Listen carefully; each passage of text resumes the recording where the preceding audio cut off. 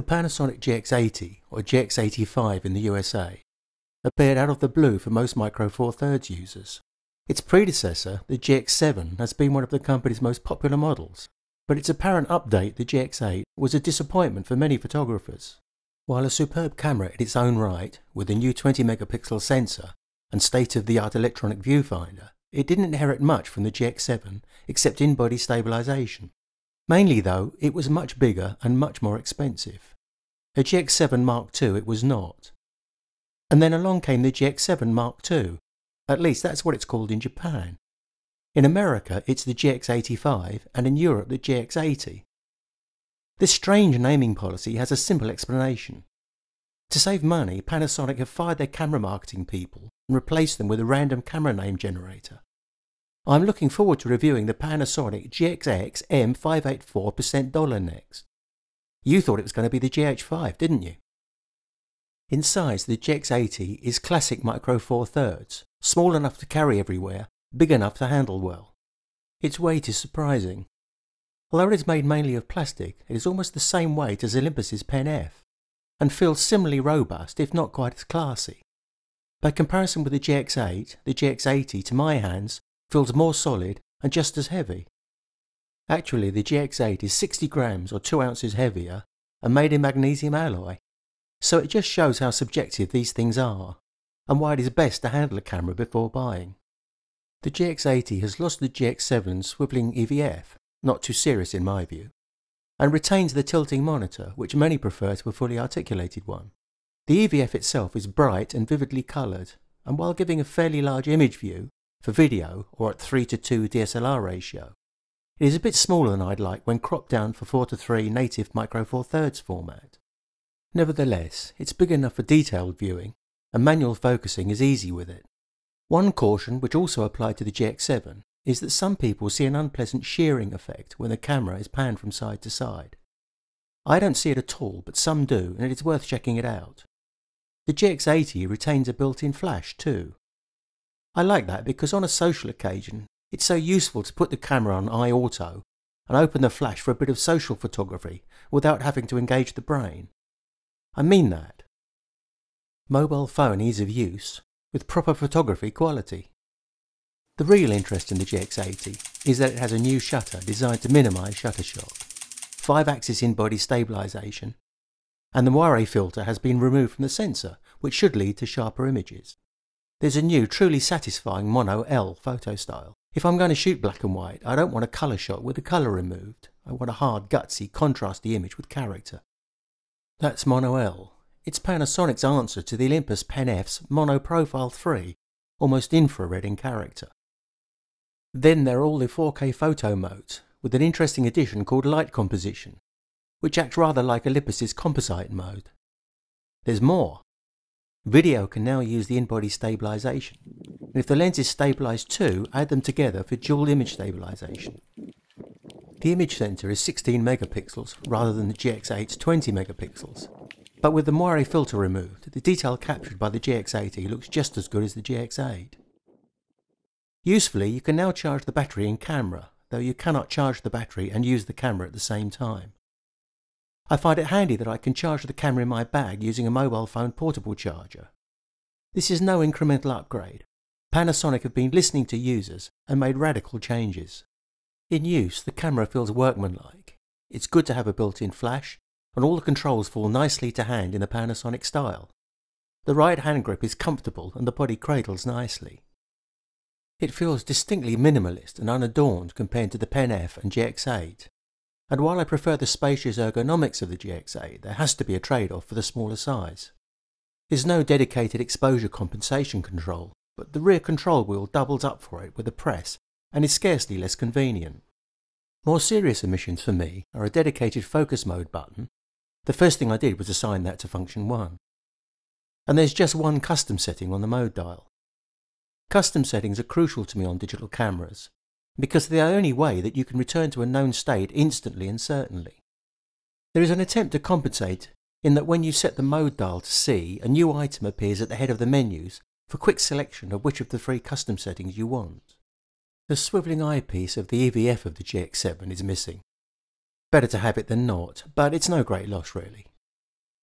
There are a few new bracketing options: aperture, focus and white balance. Not exciting as far as I'm concerned, and the focus bracketing is a disappointment since it literally brackets. You already have post focus, which focuses everywhere. Olympus got it right with their focus bracketing, which simply focuses from near to far, allowing you to stack the results in Photoshop. Panasonic's would be useful if the GX80's focusing accuracy was uncertain, but it isn't. However, all in all, I find little to dislike in the GX80. It's familiar territory for Panasonic owners, including their now standard clear menu system, and the handy monitor info display accessed via the disp button, equivalent to the Olympus Super Control panel. So, how does it perform? The first thing I wanted to try was the stabilisation. With the old 300mm Nikkor I'm using here, I was able to get most shots sharp at an 80th of a second. That's about 3 stops better than unstabilised. Plus, you now get a good stable viewing image on a half press of the shutter, much like Olympus cameras. The sensor stabilisation of the GX80 is about a stop behind that of Olympus's latest cameras, but if you have a lens compatible with Panasonic's dual stabilisation, I'd say it is a little better. Statements like that will always have a personal element to them, because we all hold and fire cameras differently, and steadiness of hand differs enormously amongst individuals. I'd also add that effective stabilisation does not substitute for a steady grip and gentle touch on the shutter button. Any of my fellow news photographers would be able to hold a Nikon with 50mm lens still at 1/8 of a second back in film days before stabilisation was even heard of. A stable camera hold and smooth shooting technique takes practice and can't be taken for granted any more than marksmanship with a match pistol can. Now, the shutter. Here's how it sounds.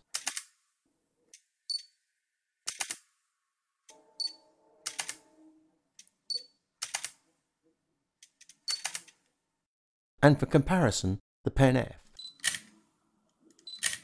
The new shutter is quiet and quite soft sounding, quieter than the GX7 or GX8, rather pleasant.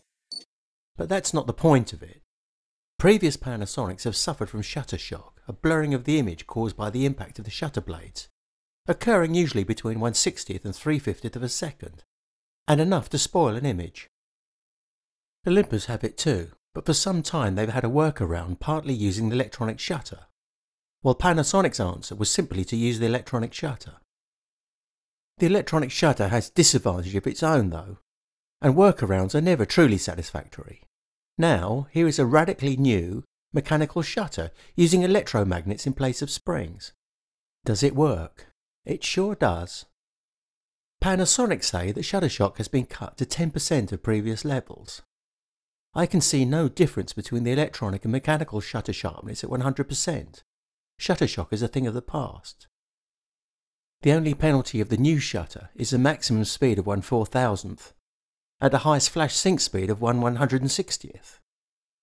These are small prices to pay for the elimination of a systemic weakness, and the electronic shutter will take you to 1/16000th anyway. That's not all though. We have potentially better sharpness as well by the removal of the anti-moire filter, the low-pass filter on the centre. Does it make a difference? In my opinion, yes, a very worthwhile one. Here's a shot of my Olympus 12-40mm zoom, the sharpest lens in my bag. It has resolution enough to test the sensor's limits. It still looks good pulled up. Oh, by the way, that's not 100%, it's 200%, equivalent to viewing on a monitor around 7 feet or 2 meters across. Here's a more reasonable 100%. Focusing, whether single shot, continuous or tracking, is the same as the GX8 and the best that Micro Four Thirds has to offer. If you want to improve on it, you'll need to spend multiples of the cost of the GX80. And for single shot AF, there'd be no point in improvement since it works as fast as you can physically push the shutter button. There are some interesting software enhancements, monochrome L I've mentioned, and also light composition. This is an offshoot of 4K photo, which enables you to superimpose images on one another without overexposing existing components. In this illustration of it, I lit a chair and then wrote 123 on the wall with a torch. Light composition adds them together by only adding pixels which are brighter than in the previous frame. A rather mild electric storm was the only real-world chance I had to work with it. but it gives an idea of the possibilities on something like a firework display, for example. I made extensive use of the camera on some house martins nesting across the street. These are on my Olympus 40-150mm f2.8 with the converter using 4K photo mode pre-burst at around 1/3000th of a second and with the lens wide open at f4. These birds are fast and agile, and I'd expect to have a worthwhile shot once every 50 shutter pushes. With pre-burst, it's pretty much every shutter push, though that is 60 frames at a time, of course. But hey, no one else needs to know that, do they? For video, the GX80 is the usual Panasonic basic mix from 4K to VGA, but it lacks microphone and headphone sockets. It's no GH4 therefore, but like the GX8, this is primarily a stills camera.